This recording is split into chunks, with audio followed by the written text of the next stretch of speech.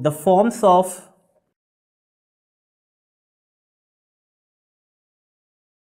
atypical uterine bleeding.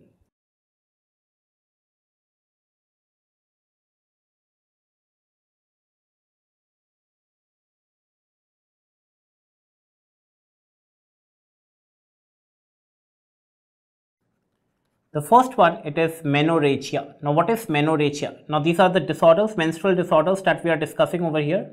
Now, menorrhagia, it is defined as the excessive blood loss, okay, at regular time or regular cycle, right? So, remember, yes, it is the excessive blood loss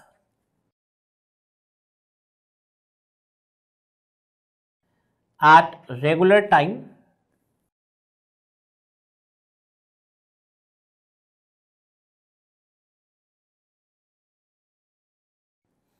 at regular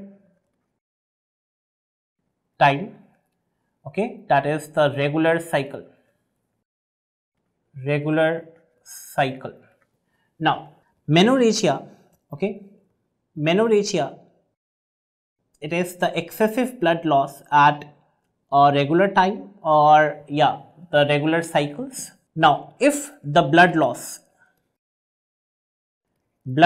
if it is more than equal to 85 ml, or if number of days of bleeding,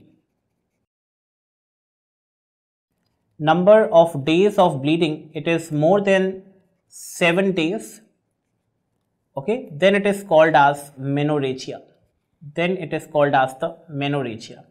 Now, this menorrhagia, it is typically seen in fibroids, okay, the female patients who are having fibroids, right?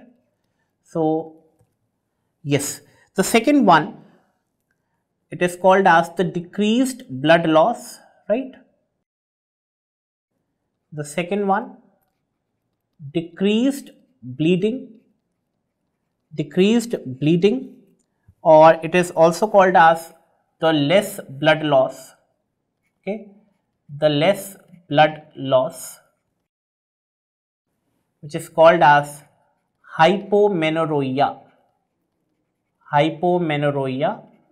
okay. Over here, remember, it is, if there is, okay, let us write like this. If the number of days of bleeding, it is less than 2, right? Or I can say, if the volume of bleeding, it is less than 5 ml, then it is said to be hypomenorrhea. Over here in hypomenorrhea, remember, the cycles will be regular. And this hypomenorrhea, it is seen in Asherman syndrome. Okay, it is seen in Asherman syndrome, right? Now, if the cycles are long, the third one, remember, if the cycles are long or there is infrequent menstruation,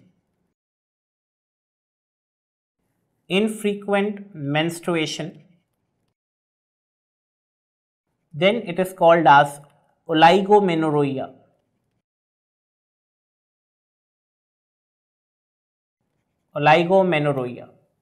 Right? So, if the cycles are long or there are infrequent menstruation, then it is called as oligomenorrhea, right? Now, if the cycles are short,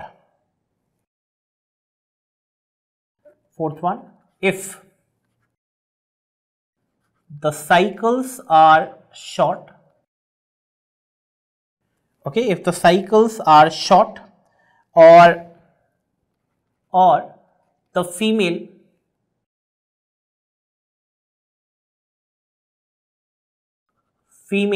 is having constant menstruation, right? If it is having yes, constant, like frequent menstruation,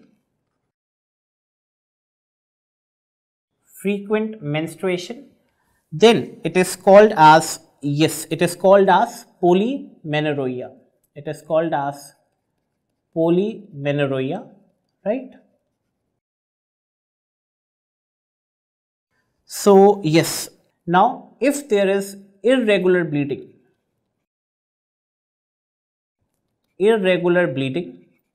then it is called as metrorrhagia. Metrorrhagia, right? Metrorrhagia. Now, see, metrorrhagia, it is seen in case of polyps. You can remember, it is seen in case of polyps, right? It is seen in case of polyps. Yes. Now, if a female is complaining of irregular bleeding at irregular intervals, now irregular intervals, it is like metrorrhagia, right? Excessive bleeding, it is menorrhagia. Menometrorrhagia will be seen in case of fibroids or fibroidal polyps, right? So that is something that you have to remember. Okay. So this was about the disorders that was associated with the menstrual cycle, the forms of atypical uterine bleeding. Thank you.